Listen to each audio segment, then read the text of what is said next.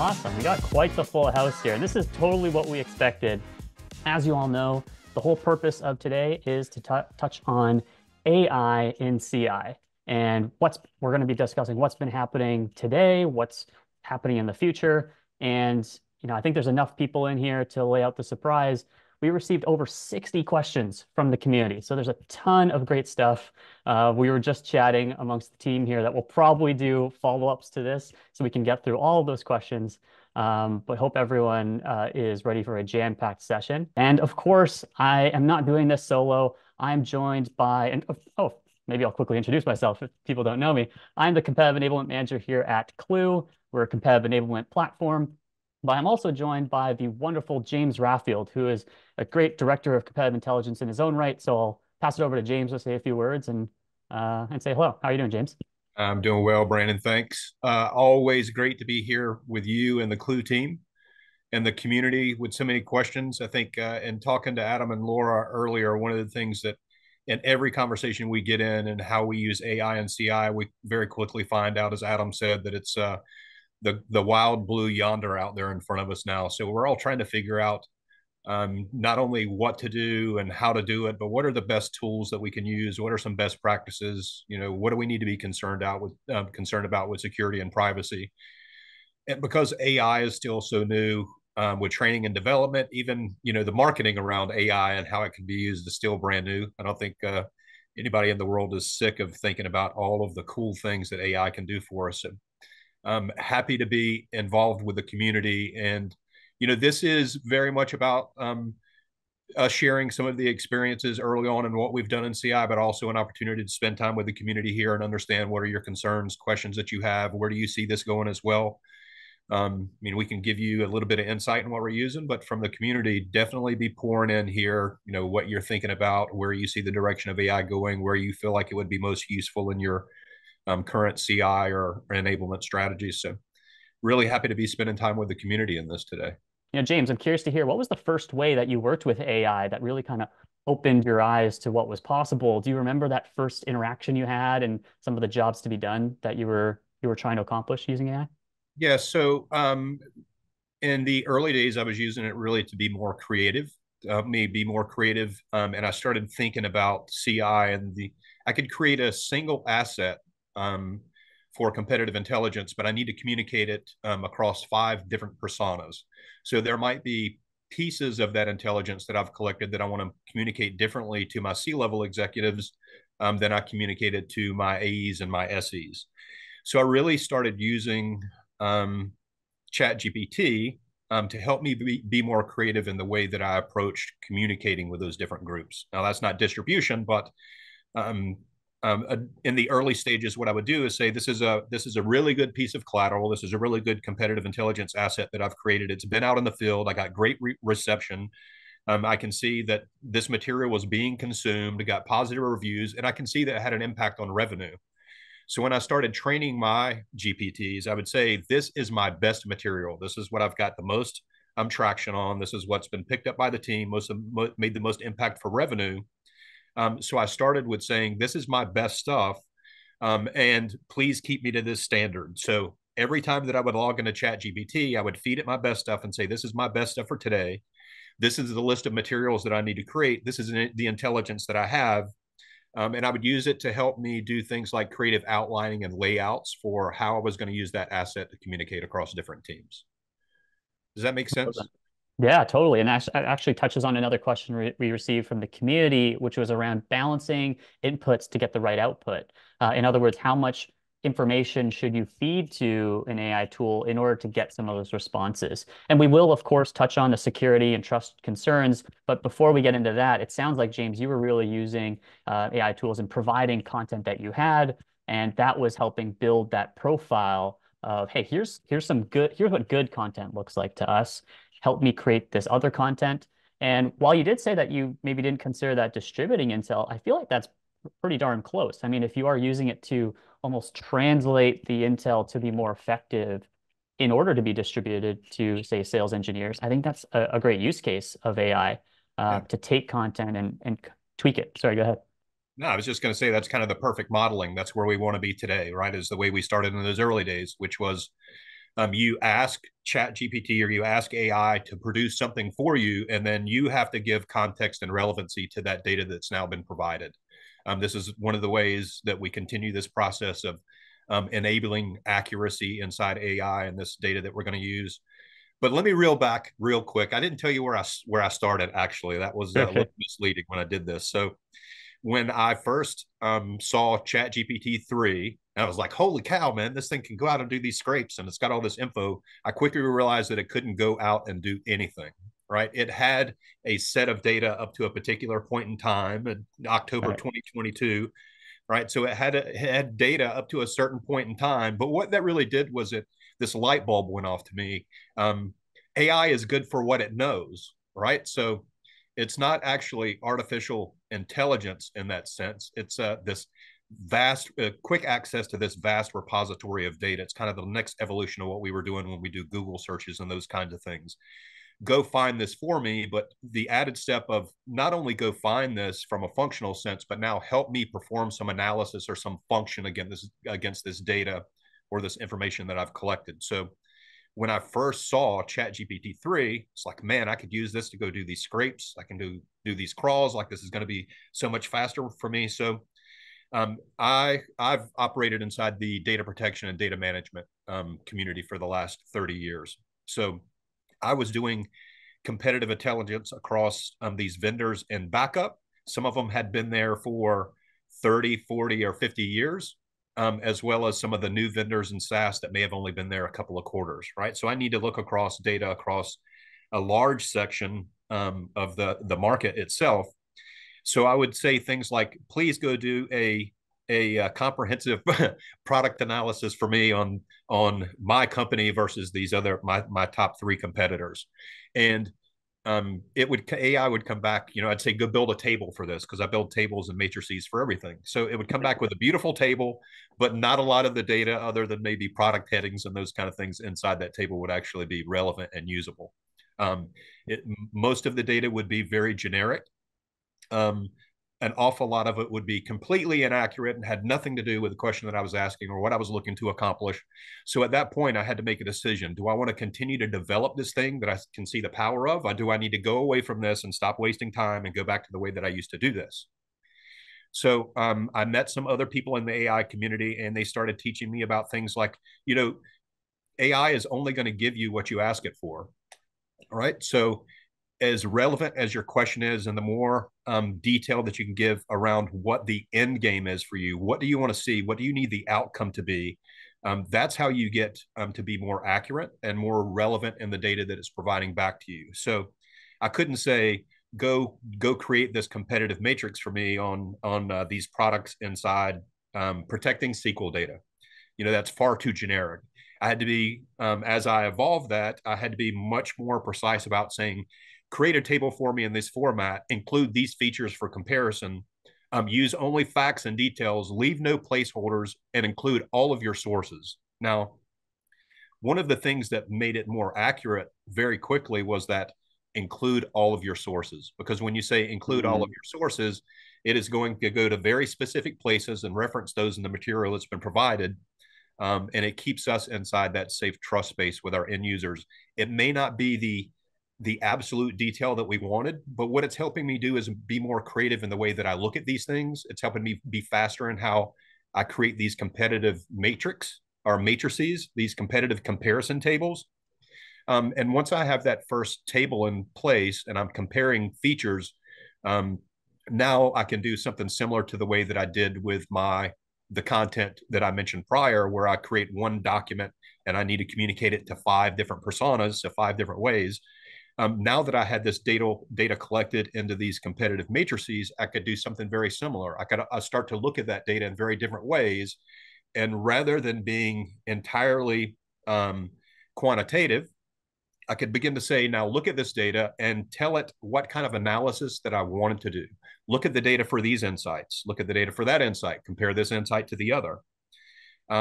So in the early days, what I found out was asking a simple question oftentimes did not give me the answer that I was looking for, because we are data driven. It has to be quantitative, and we have to be able to list our sources. So what I learned very quickly was it's only going to give me what I ask for. So the more precise I am in what I ask for and what I want the outcome to be, the better outcome, more accurate, safer, and can be validated with my community, and keeps me in the trust relationship with the folks inside the organization that I'm giving this data to now, or giving these insights to. So Right. um, its questions started out very simple, but they as you look through it, and you'll do this when you start playing with Chat GPT if you haven't already. You'll ask a very simple question, look at your answer, and then from that you'll see how you need to shape how you re-ask that question. So there are instances where I may have started with a simple question. 50 iterations later, that simple question is now 2 paragraphs, but my output is spot on. Totally. And you're hitting on so many important topics here. I'm debating in my mind where we should take this because you've hit on a couple things. I mean, we saw a lot of questions around just the fundamental kind of prompting skills that one needs to get a good answer out of AI. And I think one takeaway I had just out of your story there, James, is, first you just got to experiment. You got to start using these tools, but very quickly you'll start to learn that there's kind of an art and science to how you prompt these tools, right? And you'll even notice in the prompts template that we provide, we actually give the AI a role to play and say, hey, imagine you are a VP of product marketing or a competitive intelligence expert, and that helps guide the prompt, rather guide the AI in terms of how you want to receive that information.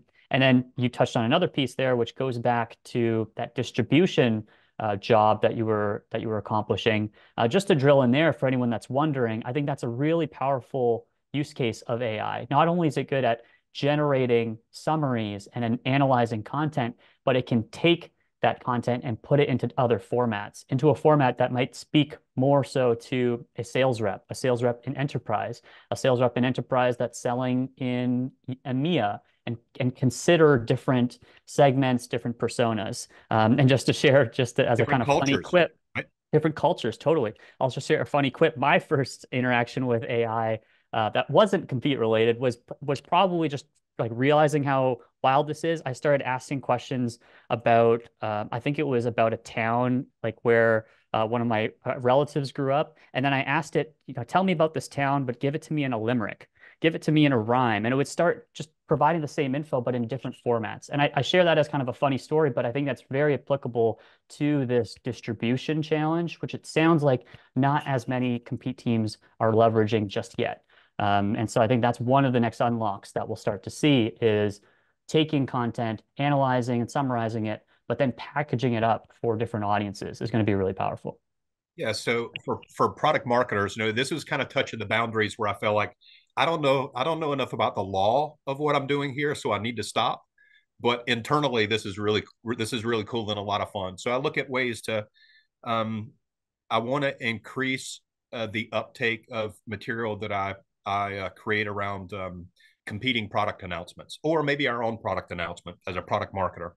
So I would go write what I felt like were my very dry product announcements, with my competitive take on where this fits us in market. There's what impact this will have in our competitive landscape, and I would read those and be like, man, this is really dry. Realizing I'm not terribly creative in that respect, right? So one of the things that I started doing early on is I would write those very dry things, and I would say, and then I would list out all of my key stakeholders, and I'd go back to my Chat GPT and say, this is a document that I've created. This has gotten tremendous uptake. I've got a lot of consumption on this piece, but I'd like to make this announcement with the flair of Star Wars. Make my CEO this character, and then it would kind of tier the rest of the characters in with that.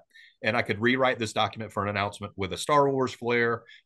Pick your version wherever you want to be, or I'd say do it like Pirates of the Caribbean or whatever it might be. Do it like Cars. So I used it to be more creative, and I did this when I was running a campaign internally that what we communicate, our 3-year-olds should be able to tell their teacher when they're at primary school or at nursery school. If they ask what daddy does, I want my 3-year-old to be able to say, this is what daddy does for work, right? So Fair. Yeah. we started experimenting with what are different ways that you can approach just the way you look at this, and realizing that Brandon, I bet I could name 20 TV shows that you've never seen in your life. I'm that much older than you. I know that for sure.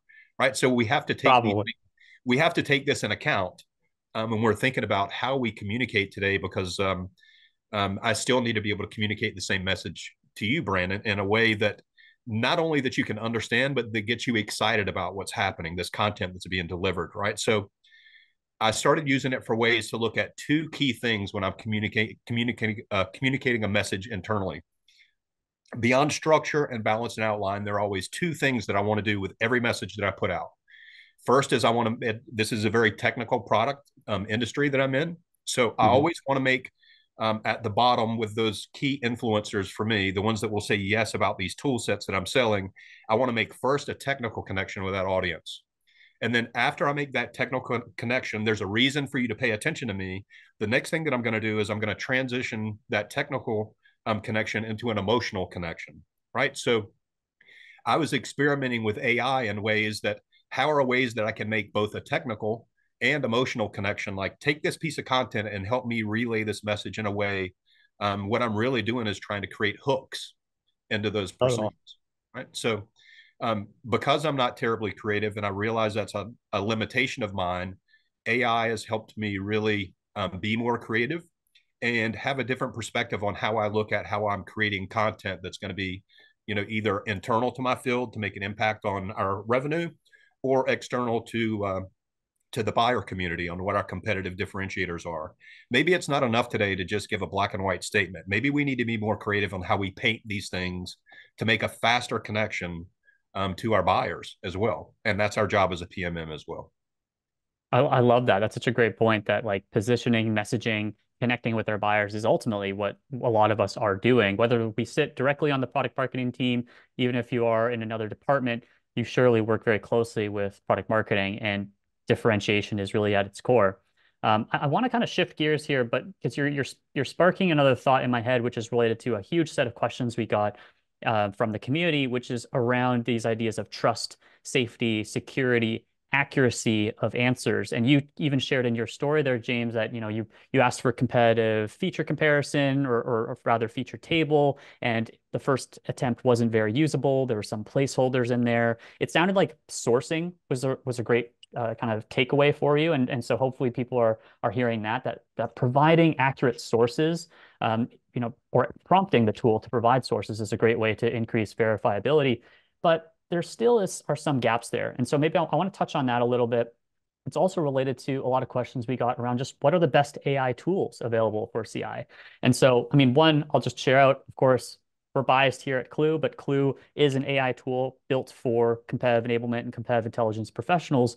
But I think a lot of the stories you're sharing, James, correct me if I'm wrong, was largely through ChatGPT. There's a lot of these kind of no cost or low cost AI tools that are great for getting started. And so I think, there are many tools out there. There were some questions like, which is the best for this use case? And I just want to kind of plead the fifth there that say, I mean, firstly, these tools are evolving so fast. And secondly, that it's very hard to really compare, ChatGPT with Perplexity and Claude and all these different tools and Bard with specific use cases. What I would recommend is try them. A lot of them have a free version or have a low cost version that you can likely expense. So anyways, I wanted to touch on that, but I also wanted to dovetail into trust, security, and accuracy, because I think there are a lot of questions from the community, such as, do you feel comfortable putting, submitting intel into these models?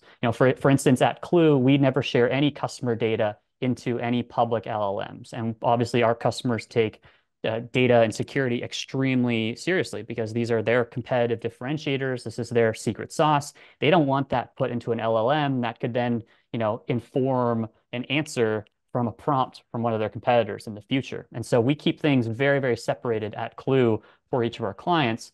But I'm curious how you thought through that. What was your kind of journey from maybe using some of these open tools? How did you kind of think through that secure? Maybe first we touch on trust and security, then we can get into accuracy, which I think is closely related.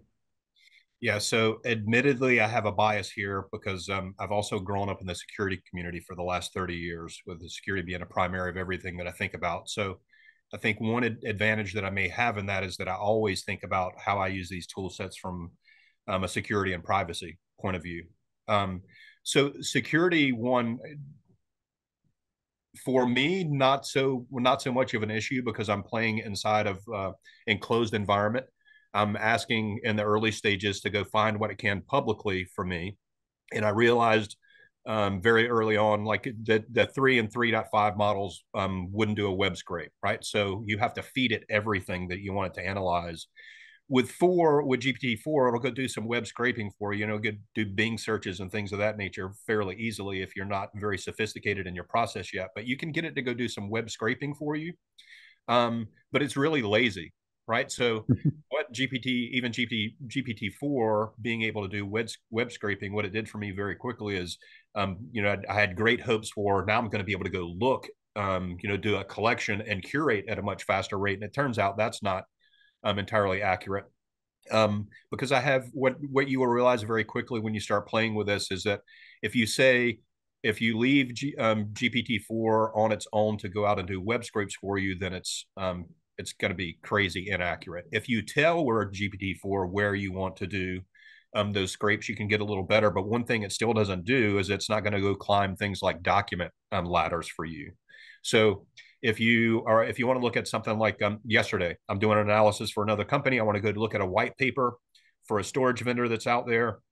That white paper is 180 some odd pages long, which is not in itself an issue, but it's broken into subsections and those sections are collapsed. What GPT-4 will not do is go open up each of those sections for you to climb that entire document. So what I find a lot of times, if I want to analyze like 180 pages, man, I do this, we do this because we want to. We get paid to do this and we all smile about doing it. But there are a lot of other people on the other side of the fence that don't want to read 180 pages, to distill that down into what they know. So today, I still take a lot of that content. I will have to go expand it myself, pull that in. Now, this is going to bleed over into privacy and security, et cetera, as well. But I'm going to go grab that document from that competing website, that 180 pages. I'm going to feed it into GPT, and I'm going to say, this is what I want my outcome to be. I'm going to write a TLDR. I want it to be focused on these 5 personas, et cetera, and distill this into the 5 key things that I need to communicate if I've only got 30 seconds to speak about this topic, right? So from that respect, it's in the early stages, it's kind of hard to get yourself in trouble. Kind of that your risk factor and your trust factor at the same place. They're both really, really low. And that will very quickly lead you into an understanding around best practices that you're going to get the best input. The things that you want to analyze are going to be things that you as a human will have to interact with and provide context and relevancy to that information. So you have to have some level of training yourself on what you can and can't do as a practitioner. Where do you cross the boundaries in security and privacy? How far is too far? You as an organization will begin to build your own best practices and your own regulations around how you operate artificial intelligence inside your organization. You will draw boundaries as an organization on how you use it. And you as a practitioner will very quickly begin to understand what kind of questions you should and should not ask. And the good news for us is that it's not at all different than the way that you probably think today, right? Through the SIP framework, et cetera, there are lines that should not be crossed. You don't ever want to be in an espionage ploy. You don't want to be in that kind of movie somewhere. So, it's largely up to yourself today to regulate based on your own experience, your own education, the way you operate as a practitioner, to Right. police yourself today and not overstepping those boundaries. That being said, it's really hard to get yourself in trouble. I mean, today we've all gotten really good at how we run these Boolean string searches when we're out there and finding all of this intel that we want. You're really doing the same things inside AI. You're thinking about it the same way. These are the pieces of information that I want to collect. But now you get to add creativity on top of that collection. It's not just the collection. Now you can move into that creativity part of curation to say, now that you've had all this data collected from these sources that I trust, which touches another topic with the privacy and security and the trust of that, I do not blindly accept AI to go collect anything for me that I haven't given it permission to go look for. So when I write my strings, I'm mindful of things like security and compliance, right? I don't want to go ask something about a about Brandon specifically, and I never, God forbid, would want to do something like ask for Brandon's contact information or anything to do with anything that would be personal information for Brandon. So I'm very mindful in the way that I operate that way. You see very Right. quickly that it's hard to get yourself in trouble, um, because it's not intelligent. It's only gonna it can only be good at what you tell it to be good at, if that makes sense. And you've got to give it that context of the way I'm most successful today is I give it the data that I have and say and give it some relevance and context that this is what the data is, this is where it came from, this is why I trust it. And then I can ask my GPT to do things like start to build a trust structure for me based on the way that I've collected and curated and produced this documentation. So do this with AI. This is the biggest favor you can do yourself when you're playing with it is ask it everything that you would ask an expert about AI, just ask AI. Great. That's a great tip. And I think just to go back to something earlier you said, just for anyone that missed it, I think it's super important to call out that like your company likely has a policy or is working on a policy. But to your point, James, like even if your company doesn't have a formal AI policy, if you work at a bigger company or you're even a startup that hasn't gotten to it yet, it's likely, trust your intuition, right? I think if you follow, for example, Skip's code of ethics when it comes to competitive intelligence, don't impersonate, don't, look for PII, those kinds of things are going to stay true with an AI platform and an AI paradigm. It's just going to be a different medium for that. And so, yeah, don't share customer data into a model is probably a good place to start. And so, I think if you trust your intuition, you trust the kind of guardrails that you've already been using as a competitive intelligence practitioner, I think it's going to serve you well. To that point, though, I think you make another good point, James, is just it is hard to get in trouble right now. It is a bit of the wild, wild west, and now is the time to experiment. Of course, don't cross those boundaries, but ask lots of different questions. These tools are changing literally every week. New tools are popping up, new best practices are found, new ways to prompt are being discovered. I remember for the first few months after ChatGPT 3 and 3.5 were launched, Reddit was finding all these new ways to jailbreak and ask prompts in creative ways to get through the filters that OpenAI had created. So this stuff is moving really fast. The best thing you can do is just be a part of it, experiment, and I think you're gonna move very far there. When it comes to trust and security, obviously, use your best judgment there. Now, I want to connect this to accuracy because I think you're touching on this as well. It's obviously related to trust and security, but I would argue it's an even bigger kind of nut to crack because trust and security, there's kind of like there's a line in the sand, there's things that you should and you shouldn't do. But accuracy, I mean, you could prompt an AI tool in all the right ways and it could still give you an inaccurate answer. Anyone that's played with a ChatGPT like tool has likely experienced a hallucination. And if you haven't, a hallucination is basically when the AI tool kind of makes something up and it sounds very confident when it answers you. And that's one of the dangers with these AI tools. A common example that went viral in the news was it would, when asked for sources, it would completely make up like medical studies that did not exist but sounded legitimate. And so, obviously, in a profession like competitive intelligence, competitive enablement, we have to be very mindful of hallucinations. And just as a call out, you may have seen our blog post on the Klue blog a little while back about Klue's stance on AI.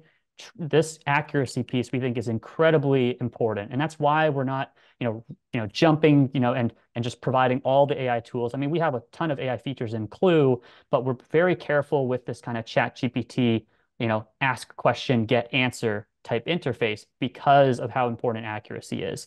And so on that note, I want to kind of share that where I think with these AI tools, if you consider ChatGPT Bard is more the wild, wild west, I think there are a lot of players in the space, not just Klue, that are taking this more thoughtful approach to think, okay, how do we optimize for the best answer, the highest quality answer, and the lowest risk of having an inaccurate answer? And so I want to touch on that. And maybe I'll pause there before I jump to the next topic because I think it's super related to third party versus first party uh, insights. And we got a lot of questions around that. But maybe before I do, I'm curious just your thoughts on what I mentioned there, James, around accuracy, and if you have anything you'd add there.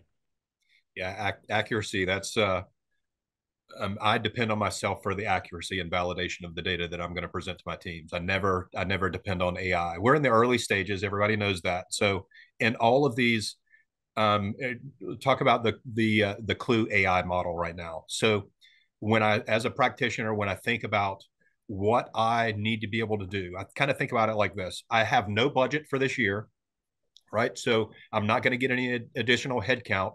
I'm going to pull this train with myself as a single resource, but I still need to keep my performance at the top tier. I still need to be doing all the right things: battle cards, enablement sessions, my newsletter across different personas in the organization, right? So I've taken that on as my charter. So I start looking at, I feed AI my charter and say, these are the things I need to Hmm. accomplish. I'm a single resource to do this. And you had mentioned this earlier, Brandon.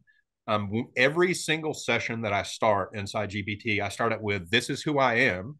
So I say, I am James Raffield. I'm the director of competitive intelligence at X. And this is who I need you to be. So I had joked in our previous AI session that my GPT, I have a name for my GPT, right? It's Ben, Adam, and Clara.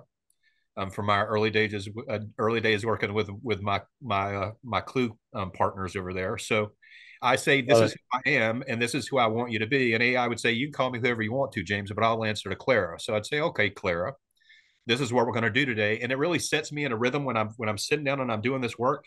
The same way when Claire and I are sitting in a room, or I'm sitting with Adam somewhere and we're talking through all of these things that we tackle as a CI practitioner, all of the things that we face, all the functions, where do we get our data, like this whole conversation. So I start to have this conversation with my GPT. And I say, I need you to be this for me today. I need you to be my assistant. And these are the 5 things that we're going to accomplish. Or I need you to be my assistant and we're going to write a document these 5 ways. Right. So, and then I tell the assistant what I need from that assistant. So I give very explicit directions on how I need you to help me today. Right. So Hmm. what I'm looking to do is I'm looking to save time. And this is where I first started. I started with things like, um, I need you to go look at the win loss analysis, or go look at the customer reviews across G2, IDC, Forrester, and Gartner. Right. So go collect everything you can across Peer Insights, across G2. Go get all of that stuff for me, and come back and then start to do some sort of scrape and collection and try to summarize that, distill that into getting into the strengths and weaknesses, win loss, and why they buy and why they don't buy. So I'm looking at, those were days of work for me to go collect that, and maybe a source falls off. I've got to find a new source. But I started using AI to help me understand. First, I would feed it and say, go look across these 3 sites, and then I was like, man, I wonder if it knows more places that I could go look. So I started, do you know more places that I can go look for it? What are some subreddits? What are some backdoor channels that I can go look at, forums and those kinds of things? And there were times where it was very helpful and provide some more insight and give me additional places that I could go look for this data, additional tool sets that I could use. So then Klue, in my bottom left hand corner now, I have my win loss, and I have all of that distilled for me. And I can click on a button, and now Klue summarizes all of that. Why they buy, don't buy, likes and dislikes. It's Klue today summarizes that for me. So we've seen an evolution of, as practitioners, these are the kinds of things that we were thinking about doing, and we can see Klue as a platform now providing that for us. Right. Um, the newsletter, man, that was a newsletter was a couple of days for me, because I'm trying to, my newsletters would have 15 to 20 topics, because my competitors were really moving and shaking. They're doing a lot of stuff and it's changing very quickly. And I couldn't have just 5 topics in a monthly newsletter. So I had to move to, 15 to 20 topics across 5 different personas weekly. Things were just moving that fast. So when I went to my manager and said, this is what I'm going to do, it's like, there's no way you can do that. Like it takes you a day or two to do the newsletters. Yeah, well, there's this really cool thing in AI that I'm doing now. Now, today, what I was doing was I was collecting all of these insights, and across these articles, I would write a TLDR. I would write a summary on, this is what the article is and what the impact, across our go-to-market, across our revenues, across our partnerships. So I was writing summaries, and then I would write a summary on why it matters. Why am I giving this to you? Why do you need to read it? So in the early days, Right. I started using AI to help me, condense and consolidate, be more concise with my material, deliver the right message to the right persona. And we see, as a platform, Klue has provided this to us now, where we're seeing summarization of those insights that are out there, summarization of these articles for our newsletters, thinking about now delivering that same message to multiple personas. So you are thinking these things as a practitioner of what AI and the things that Klue, as an example, has already done with these AI platforms, is make us more efficient. We haven't moved into the trust phase yet, Right. but we're very good about communicating to the community that um, we are not providing things that are based on trust at this point, right? We This are, is yeah, sorry. I just wanted to touch on something you said there. I think it's so this getting to that trust level, it touches on something you mentioned like right at the outset there, James, which I think is so important. I want to underscore for everyone, which is you don't outsource the verification of intel to the model, right? You take right. full accountability of that verification. And I think that's super critical. And there was a question we got just remind me in the bag of questions, which was it was I'm paraphrasing because I'm going off of memory here, but it was basically like, when do you foresee a competitive intelligence program being fully automated by AI? And call me old-fashioned, but I think that that last layer of trust and verification will always have to be done by a human. I'll caveat the always, but if for those of you that are Klue customers, if you use the Klue platform, you know that the admin is called the curator. And I use that analogy in my head a lot, right? My job as a Klue curator is to curate the intelligence. I am approving what goes into my museum, right? AI might be the Picasso and the Monet and the Michelangelo, but I'm curating what's going in there. I have to be responsible for what's going into the museum as the curator.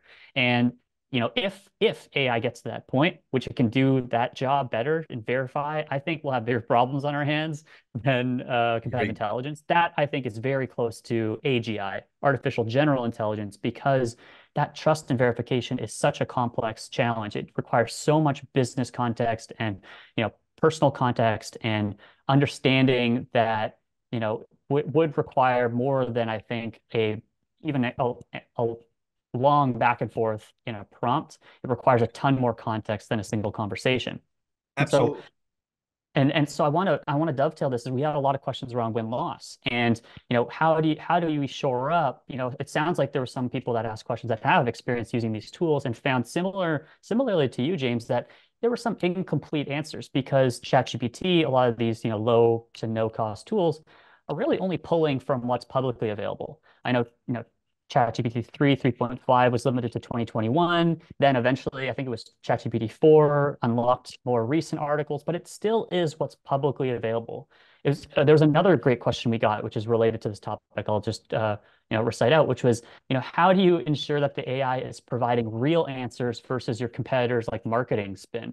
Which is a real Yeah. problem, right? Like, because what your competitors are putting on their website, if that's what's going into these AI models, because it's scraping the web, That's the the next thing answers are that I going to was going to be bring up. Yeah, that right. is, And yeah, so I think one of the answers, at least at Clue, again, I've drank the Clue Kool-Aid, that's my disclaimer, but we believe that one of those big answers is win-loss, right? First party insights directly from buyers, right? Because if your competitor says, yeah, we have these amazing integrations, but you have win-loss interviews that says, yeah, we actually used that platform and their integrations weren't what we were sold. It's not what was put on their website.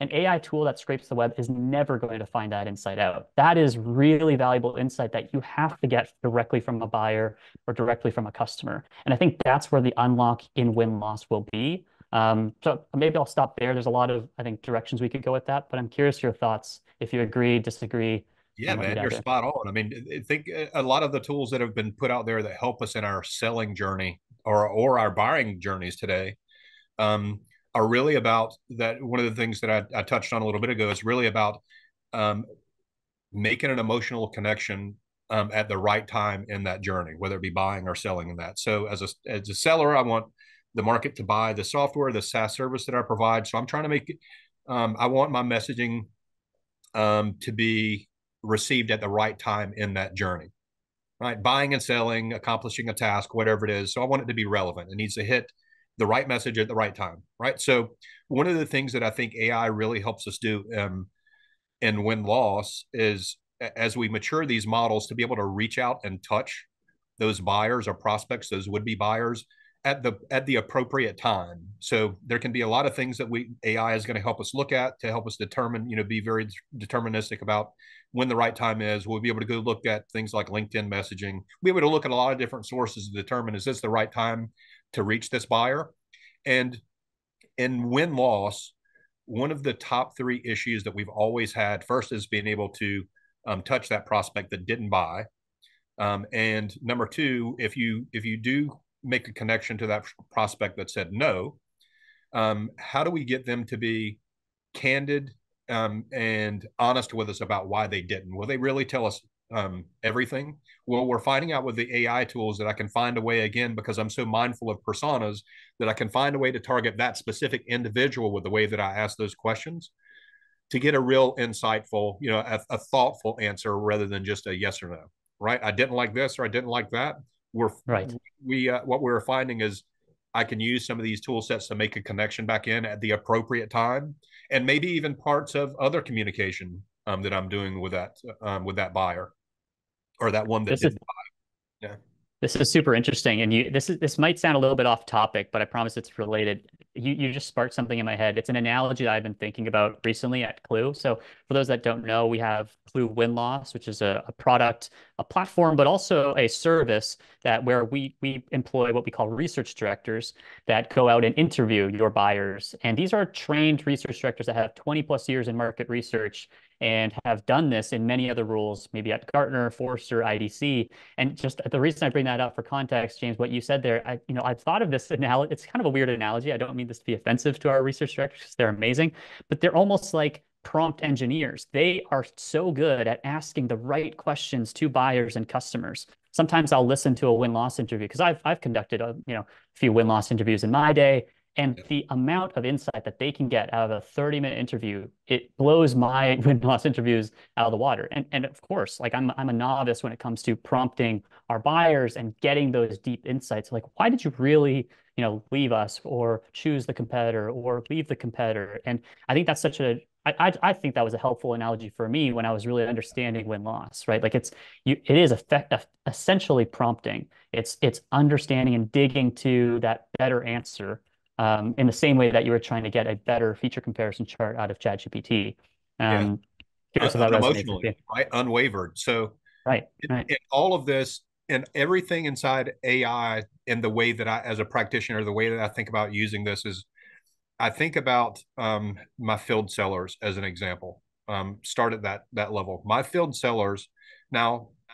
I have some folks that have been selling for 20, 25 years. I have some folks that have been selling for 6 months. Right. I do not see that 6 months as a disadvantage because I know all the fire that brings and all the passion that brings. Right. You're not jaded yet. You haven't been burned. Not enough people have told you yes and really meant no. Right. So I am the way that I look at the ways that I'm going to use AI inside the journey, the messaging that I want to create for those field sellers is I want to level the playing field for everybody. I want my people that Right. have been here selling for 6 months to have access to the same information, the same processes, the same understanding, the same ability to make these emotional connections without being emotional, right? That's really what AI is good for in that prompting that you were talking about before. So one side of it is exactly what you described. I will use AI now to make an emotional connection, but ask unemotional questions that when a prospect gives me an answer that I don't like, I don't get shut off and not ask the next question because I don't know what to say or because I got emotional and got caught up in it. Like I'm going to eliminate those things with AI and give myself the ability to ask that next question that needed to be asked. What was the next most relevant Mm, thing? So what I like about this is again, this is all human intervention, right? But if we look at the people that are really, really good at this, and I don't mean good just because they always win, but it can be a combination of they have a high percentage rate, but the other person on the other end of the line also felt good about that interaction, right? It increased our brand awareness, right? Give us better product awareness. Like I want to look at all of those things, and I'm going to look across my best players and the best interactions that I've had. I'm going to use AI now to go out and constantly monitor my gong calls, right, and come back and tell me what was successful and what wasn't. And now I'm going to use it now to move my material, my collateral that I'm producing for my BDRs and my SDRs, right? So one of the ways that I used this previously was I'm creating now using AI to help me create more content for my And my Klue boards are now filled up, and I've got my win loss, why they win. I've got my, objection handling. Like I can now cover everything that I need to cover for my buyers. And now the next thing that I moved into was taking all of this content and collateral that I've created. And at my previous company, we were using Outreach and Kaya. I don't know if you're familiar with those tools, Brandon, Yeah, but absolutely. Outreach to go record all the calls. Kaya is an AI component of that. So I would take this like why we win, why we lose, or a quick dismiss statement that I had inside my Klue boards. And I would go take one of those cards and feed it into Kaya. And Kaya has AI now that is listening to those calls. So inside Kaya, I could say, listen for the person on the other end of the phone. In the early days, I would say just listen for them to say this competitor. And when they said that competitor name, my card would pop up that came out of Klue. And now it pops up and it tells them who that Right. competitor is, what they're known for, how we compete.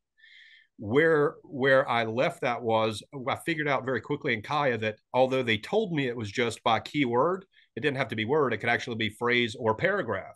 So I could say, if you Mm, hear this phrase, now give them a different set of content. If you say this competitor in this product or this competitor in this use case, here's a different set of content that's delivered. So the real beauty as practitioners will come into not only when we've gotten better about understanding how we use this at an operational level, right? We yeah. don't want it to be dependent on it. We want it to go collect facts, but we want to curate. To your point, you're always going to have me for context and relevancy looking, saying, does this apply? To the subject that I'm discussing. Can I find a way to weaponize this and make this impactful for my field sellers, for my go-to-market teams? Um, but now the next portion of what I'm looking at is I have all of these tools that I start to lay these foundations with, and now Klue starts to speak to Gong and Outreach and Kaya, not just we can pass data over or visualize windows, but now Klue starts to ask questions from Gong. We're hitting this. This is, we're looking at things like a win loss. Gong, what have you heard of win loss with this competitor name in here? Right. So the possibilities of where we go as compete professionals and what we do with these tool sets, I never look at them as just individual, SEMrush or any of my BI tools or any of my graphics tools now that I have over here with Dolly and others now trying to help me be more creative in the way that I present these. What I'm doing is creating this community of compete tools that now let me move more into there's an art and science, like you said before, Brandon. So I want to use Hmm. what I want to use AI for is I want it to go collect all of this quantitative data and help me use it in a qualitative way. So I can have tremendous insight over there. But one of the things that I want AI to really make strides on over the next year that I think helps us as practitioners in this space is that I want to use less words in 2024. And I want to be able to take these complex technical issues that I have, and those can be producing material, compete material about my products, or if I'm thinking about how do I make this more, how do I weaponize this material that I have to make a bigger impact on my field sellers and the revenue that they generate. So I don't want to think Love about that. just the black and white data, but I want to think about how they use it and how can AI help me take very complex subjects and draw pictures that help that make a greater impact to my field sellers, to my E's, my SEs, my executives. Like I feel Totally. like the way that I'm looking at this of having to write one document and now branch it to 5 personas, picture may help us simplify that. So that's what I'm really experimenting with a lot in AI right now is taking complex subjects and distilling those into very simple pictograms. Awesome. I know we didn't really touch on the future of AI, but if you can believe it, we're already at time. And so just wanted to share, firstly, everyone, thank you so much for joining. We probably I think we hit on a lot of the themes out of the questions, but like I said, there were so many good questions in there. I was chatting with Adam on the side in the green room. I think we'll definitely have to do a mailbag episode at least to go through some of these questions and answer more of them. But yeah, thank you so much for staying tuned. A ton of you stuck around to the end here. If you have any questions, if you have any feedback, of course, let us know. We want to make sure that these events are valuable for all of you. But I can share, even having read all these questions and just being at Klue, thinking about AI and CI all the time, chatting with you, James, and going through these, I'm learning a ton, even in this past hour. So I really appreciate your time and your expertise, James. And of course, everyone here, thank you for your time and Yeah, attention thanks and everybody. taking time out of your Tuesday to join us. and hope to see you at the next one. 1, 2.